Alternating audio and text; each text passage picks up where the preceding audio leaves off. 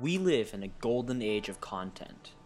You can watch or listen to almost anything you want at any time on any device. Have you ever wondered why we have so many choices? What makes this abundance possible? The internet is like a magical shop that sells everything, but no shop can stay in business if the merchandise is free. Unlike physical merchandise, digital content is trivial to copy and give to all your friends. But a store that can only sell one copy of a popular movie will not be in business for long. Technology can help. Traditionally, digital content has been protected with encryption. Using a secret key, the content is encrypted so that only people who know the secret key can decrypt it. The problem is, if I want to allow you to watch the movie or listen to the song, I have got to give you the key. And the key, like all digital information, is easy to copy and share. What we need is a way to protect those keys, some rules that say when and how the keys can be used. And those rules need to be enforced on the devices we use to consume the content. Fortunately, there is such a technology, digital rights management, or DRM for short.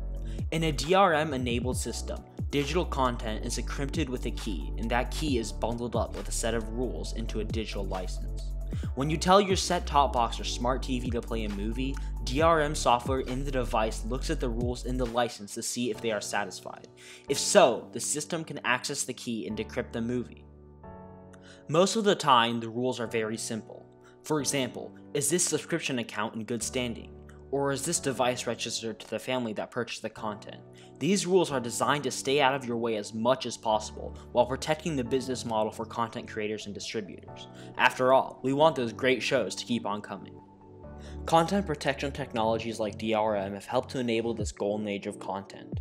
If these technologies did not exist, there would be little financial incentive for the creative industries to continue to invest in making and distributing great new art.